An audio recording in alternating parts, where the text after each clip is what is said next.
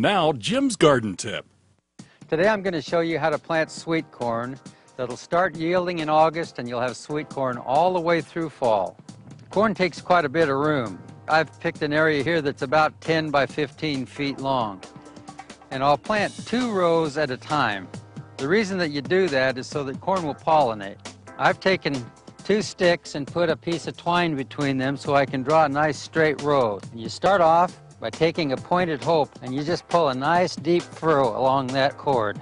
I like to pull the furrow real deep because corn is a heavy feeder, and I'll put a nice layer of organic fertilizer right in the bottom of this furrow, pull some dirt over the top of it before I plant my seed. Now, I like to plant my corn about 6 inches apart, and then as the corn comes up, I thin it to about a foot apart. If corn is too close together, it doesn't yield very well. Okay, then we cover it with 1 to 2 inches of soil and tuck it in.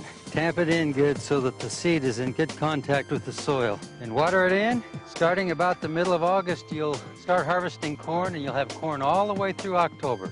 I'll plant 2 rows of corn every 2 weeks for about 6 weeks.